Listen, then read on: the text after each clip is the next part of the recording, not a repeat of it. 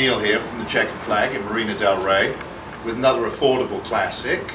This is a 1966 Chevy 427 Roadster in red and black.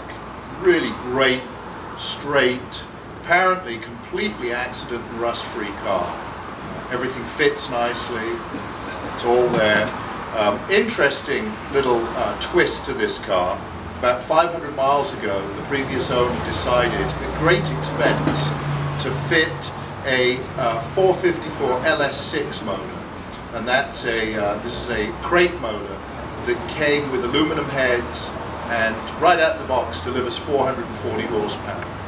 Has the same external dimensions as a 427. Looks identical when you lift the hood, and really is a great sensible thing for a driver to do to one of these cars.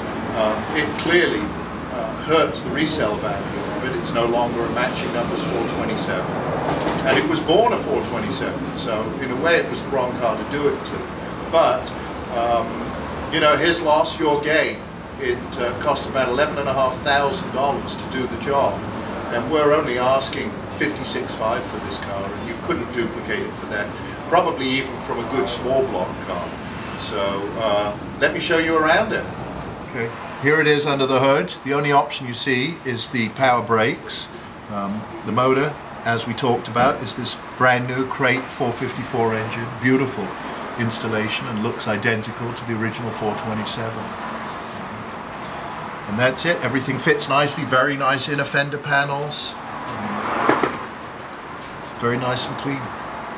This is the interior, and not only in great condition, but it's got all the right options. It's got leather, teak wheel, power antenna, FM radio, AM FM radio. But the condition is fabulous. Great door panels, great seats, no cracks in the vinyl on the dash, good carpets. It also has a virtually new white soft top. It fits perfectly. All around, very clean. Glass is great in here. It's complete, functional, everything works. I guess with the exception of the clock. It's got the high 80-pound oil pressure gauge. It's all there.